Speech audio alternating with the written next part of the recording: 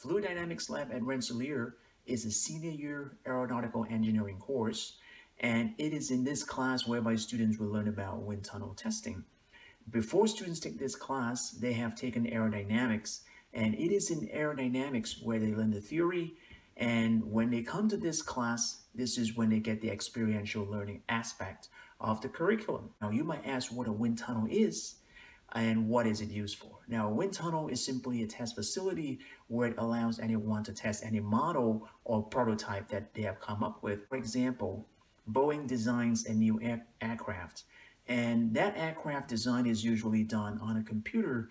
The design is meaningless unless it's been tested experimentally. Now, this is when a wind tunnel comes into picture. In this class, students will learn how to operate a wind tunnel and also to take quantitative and qualitative measurements.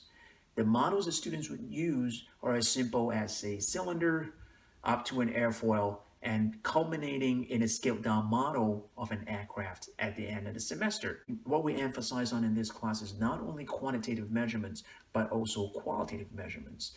And the qualitative measurements that we'll do is with the helium soap bubbles. Now, these bubbles are very tiny, and we encapsulate it with a certain amount of helium on the inside so that the bubbles would be neutrally buoyant. Now, this flow visualization is important because it gives the students an idea of what is going on, and also in the future, it gives them an intuition in terms of what they should consider or think about when they design any model that they are asked to design. The video that you would see is flow past a scaled down model of Cessna 182. It is a general aviation aircraft. Now, of particular interest is flow at the wingtip of that aircraft. And you might perhaps recall that when an aircraft takes off at the airport, you would see vertical structures at the wingtip. This wingtip vortex is what prevents an aircraft to take off immediately one after the other one. The video would show you as the angle of attack increases, the formation of the wingtip vortex would happen, and then it would lose its coherence at higher angles of attack.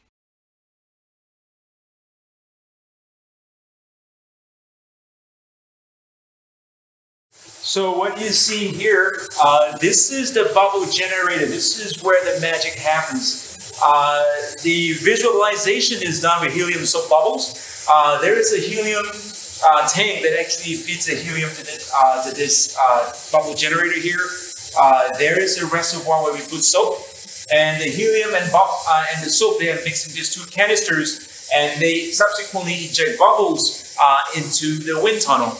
The bubbles come out at a certain speed, so typically what we want to do is match the speed of the bubbles with the free stream speed. So we'll set it at 15 feet per second. And now these bubbles are very similar to what you perhaps play with a lot when you were little, except for two differences. They're a lot smaller, and on the inside we're encapsulated with a certain amount of helium. The reason why we put a certain amount of helium is that we can make it neutrally buoyant, right? If it's just air and soap on the outside, it would be negatively buoyant. Now, if you put the right amount of helium on the inside, you would make the entire bubble neutrally buoyant, so which means that you can do the proper flow visualization, okay? What you would see as the tunnel is turned on, because our eyes don't refresh fast enough, it would actually trace out like a line, all right? Let me show that to you quickly. This is what you would see when the tunnel is turned on.